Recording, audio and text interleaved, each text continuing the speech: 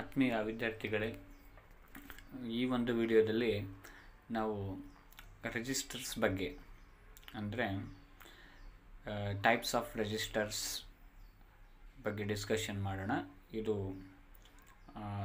ಅಷ್ಟೇನು ಇಂಪಾರ್ಟೆಂಟ್ ಅಲ್ಲದ ಕಾರಣದಿಂದಾಗಿ ನಾನು ಕೇವಲ ಅದರ ಬಗ್ಗೆ ಸಂಕ್ಷಿಪ್ತವಾಗಿ ವಿವರಣೆ ಕೊಡ್ತೀನಿ. ಈಗ ರೆಜಿಸ್ಟರ್ಸ್ ಅಂದರೆ ಏನು, ರೆಸಿಸ್ಟೆನ್ಸ್ ಅಂದರೆ ಏನು ಅಂತ already we learned. Resistance is the opposition offered by the conductor to the flow of electric current through it. So now resistor andre enu?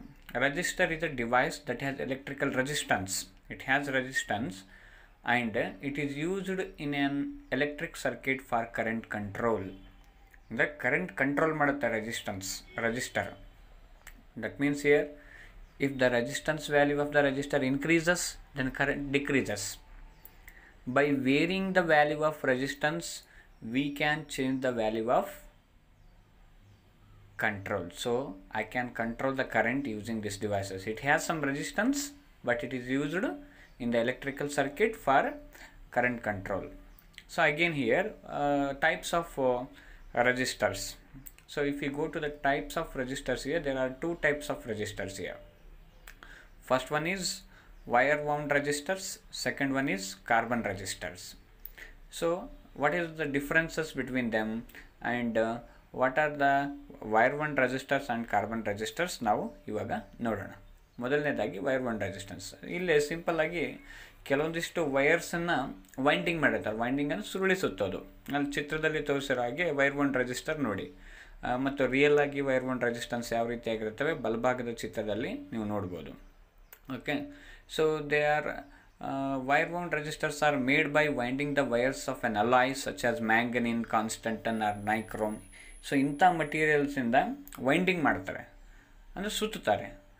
So ಒಂದು ಕೋರ್ನ ಚಿತ್ರದಲ್ಲಿ ಗಮನಿಸಿ, ಇಲ್ಲಿ ಕೋರ್ನ ಸುತ್ತಲೂ ಒಂದು ಕಾನ್ಸ್ಟಂಟನ್ ವೈರ್ನ ತೊಗೊಂಡ್ಬಿಟ್ಟು ಈ ಥರ ವೈಂಡಿಂಗ್ ಮಾಡಿದ್ದಾರೆ, ಅಂದರೆ ಸುತ್ತಿದ್ದಾರೆ. ಈ ರೀತಿ ಸುತ್ತೋದ್ರಿಂದ ಅಲ್ಲಿ ಒಂದು ರೆಸಿಸ್ಟೆನ್ಸ್ create ಆಗುತ್ತೆ. That means here wire has some resistance. Due to that resistance there we can create some resistor here. So usually ಈ ನೈಕ್ರೋಮ್ ಅಥವಾ ಕಾನ್ಸ್ಟಂಟನ್ ಆರ್ ಮ್ಯಾಂಗನೀನ್ ಅನ್ನು ಉಪಯೋಗಿಸ್ತಾರೆ. Why they are used?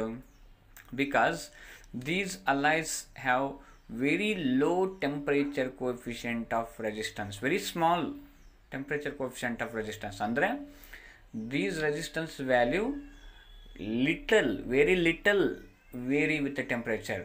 Practically no variation of resistance with the temperature ಜೊತೆಗೆ ಅವುಗಳ resistance change ಆಗಲ್ಲ, ತುಂಬ ಕಡಿಮೆ change ಆದರೂ ಕೂಡ.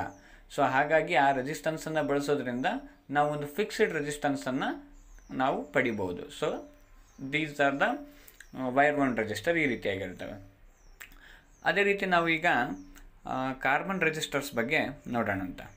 ಸೊ ಈ carbon ರೆಸಿಸ್ಟರಲ್ಲಿ they are very compact ಆಗಿರ್ತವೆ, ತುಂಬ ಚಿಕ್ಕ ಇರ್ತವೆ.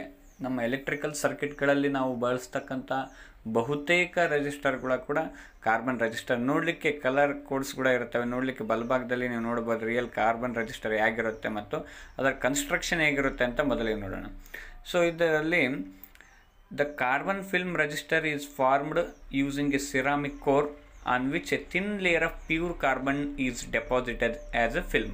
ಅಂದರೆ ಒಂದು ಸಿರಾಮಿಕ್ ಕೋರ್ ತೊಗೊಂಡಿರ್ತಾರೆ ಸೆಂಟ್ರಲ್ಲಿ, ಅದರ ಮೇಲೆ ಒಂದು ಸಣ್ಣ ಕಾರ್ಬನ್ ಫಿಲ್ಮನ್ನು, ಅದರ ಮೇಲೆ ಒಂದು ಸಣ್ಣ layer thin layer of pure carbon is deposit ಮಾಡಿರ್ತಾರೆ. ಈ ಕಾರ್ಬನ್ ಫಿಲ್ಮ್ ಏನಿದೆ ನೋಡಿ, this thin carbon film acts as resistive element, ಅದೇ ರೆಸಿಸ್ಟೆನ್ಸನ್ನು ಪ್ರೊವೈಡ್ ಮಾಡುತ್ತೆ. ಸೊ ಈ ಕಾರ್ಬನ್ ರೆಸಿಸ್ಟರ್ದ ಒಂದು ಅಡ್ವಾಂಟೇಜಸ್ ಏನಪ್ಪ ಅಂತಂದರೆ ಅವು ತುಂಬ ಕಾಂಪ್ಯಾಕ್ಟ್ ಮತ್ತು ಚೀಪ್ ರೇಟ್, ಇನ್ಎಕ್ಸ್ಪೆನ್ಸಿವ್ ಆಗಿರ್ತವೆ. ತುಂಬ ಚೀಪ್ ರೇಟ್, ತುಂಬ ಕಾಂಪ್ಯಾಕ್ಟ್ ಅಂದರೆ ಸಣ್ಣ ಸೈಜ್, ಸ್ಮಾಲ್ ಸೈಜ್ ಇರುತ್ತೆ ಮತ್ತು ಕಡಿಮೆ ರೇಟಲ್ಲಿ ಕೂಡ ಸಿಗುತ್ತೆ. So that is cheap and compact ಆಗಿರುತ್ತವೆ. Carbon resistor may be used to obtain higher value of resistance. ಅಂದರೆ so they are preferable for obtaining very high resistance. ಯಾಕಂದರೆ ಈ ವೈರ್ wound ರೆಸಿಸ್ಟರಲ್ಲಿ ಹೈ ರೆಸಿಸ್ಟೆನ್ಸ್ ಬೇಕಂದ್ರೆ ಲೆಂತ್ ಆಫ್ ದ ವೈರ್ ತುಂಬ ಉದ್ದ ಇರಬೇಕಾಗತ್ತೆ. So in order to get the high resistance length of the wire we should take very long wire. So to avoid that, in order to get high resistance V prefer carbon resistor. Carbon resistance ಚಿಕ್ಕದಾಗಿದ್ರೂ ಕೂಡ ಅದು high ರೆಸಿಸ್ಟೆನ್ಸನ್ನು provide ಮಾಡುತ್ತೆ.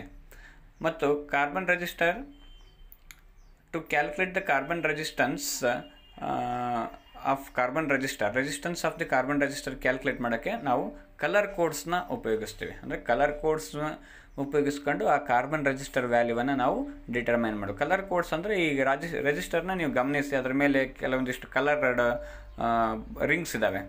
Red, black, red, ಆಮೇಲೆ brown colour, ಈ ರೀತಿ colour rings ಇದ್ದಾವೆ. ಇವಕ್ಕೆ ನಾವು colour codes ಅಂತ ಕರಿತೀವಿ. ಇವನ್ನು ಯಾಕೆ ಈ ಒಂದು ರೆಸಿಸ್ಟೆನ್ಸ್ ಮೇಲೆ ಹಾಕಿರ್ತಾರೆ ಅಂದರೆ, ಈ ಕಲರ್ಸ್ ಕೋಡ್, ಈ ಪ್ರತಿಯೊಂದು ಕಲರಿಗೆ ಒಂದೊಂದು ನಂಬರ್ ಇರುತ್ತೆ ಅಥವಾ ಕೋಡ್ ಇರುತ್ತೆ. ಆ ನಂಬರ್ನ ಉಪಯೋಗಿಸ್ಕೊಂಡು ನಾವು ಈ ಒಂದು ಕಾರ್ಬನ್ ರೆಸಿಸ್ಟರ್ನ ವ್ಯಾಲ್ಯೂವನ್ನು ನಿರ್ಧಾರ ಮಾಡ್ಬೋದು. ಅದು ಹೇಗೆ ನಿರ್ಧಾರ ಮಾಡ್ಬೋದು ಅಂತ ನಾವು ಮುಂದಿನ ಒಂದು ವಿಡಿಯೋದಲ್ಲಿ ಕಲರ್ ಕೋಡ್ಸ್ ಬಗ್ಗೆ ತಿಳಿದುಕೊಳ್ಳೋಣ.